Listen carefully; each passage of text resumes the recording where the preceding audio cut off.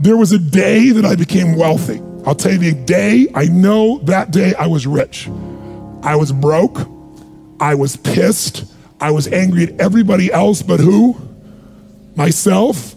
I had a friend that I loaned money to when I had barely enough and I knew he needed it, and I gave him $1,200, and I'm here not able to eat. I'm down to like $25, $26, and I'm saying to him, calling him, and he's not returning my call, and I just need some money, and he's ignoring me. I didn't ignore him then, so I'm pissed, I'm frustrated. In the midst of all this, I'm also pragmatic. I got 25 and change, call it $26. What the hell am I gonna do? I don't have any plans for economics. I got overhead that's crazy. I'm living in this little tiny apartment, 400 square feet in Venice, California. So I thought, okay, when I was totally broke early on, when I was 17, I used to save my money up and go to the smorgasbord and load up for Christmas, load up for the week.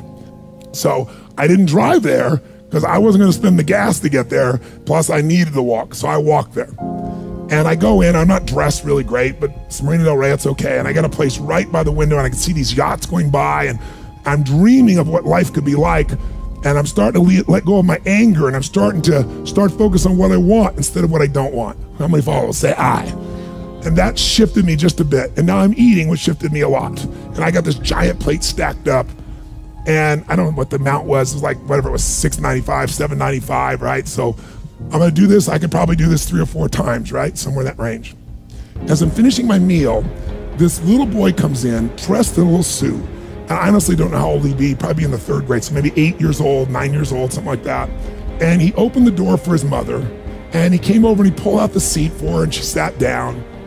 And she was a pretty lady, but as pretty as she was, I was totally obsessed by this boy. He had presence at 7 or 8 years old. And it moved me. I don't know why, it moved me. And I thought, this kid is like pure. I want him to always be this way. He's such a good kid, he's a giver. So I got up and I paid for the meal, and whatever it was, $6, $7. So now I've got whatever left, $17, $18, $19. And I walk up to this little boy, and I said, excuse me. And I said, I just want to acknowledge you for being such an extraordinary gentleman. I said, I saw the way you treated your lady, how you opened the door, how you pulled the chair out. I said, that's class. I said, my name's Tony, what's yours? I don't honestly remember his name, Charlie or something. And he looked up at me and I said, Charlie? I said, that's amazing, taking your date out for a lunch like this. He goes, well, actually, she's my mom. And I said, that's even more cool. And he said, oh, but I'm not taking her lunch because I think he said he was 8. I said, oh, yes, you are. I had no plan for this.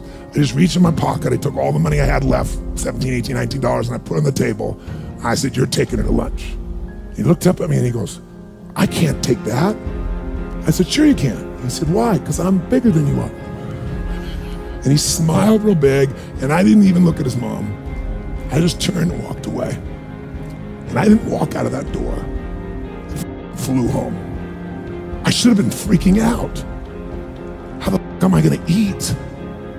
But I didn't. I flew because something inside of me had finally got past scarcity. I finally realized there's something inside of us more than our limits, especially around this thing called money that I had let terrorize me. And I got home, and the mailman came that day, and I had no idea I was gonna have my next meal. And a letter comes, and it's from the guy I loaned the money to. Handwritten note saying, I've been avoiding you. It's wrong. I'm so sorry. You were there when I needed you. Here's what I owe you plus a little bit more. And the $1,200 was there plus another $100 for the time that I had to take care of it. And for me, $1,300, that was enough to run my show for a month or 2. And I cried. And then I decided, what does this mean? And I thought, this means that whenever you give, it's always gonna come back, so you don't have to ever think about that again. Just give. And the rewards will be greater than you can ever imagine.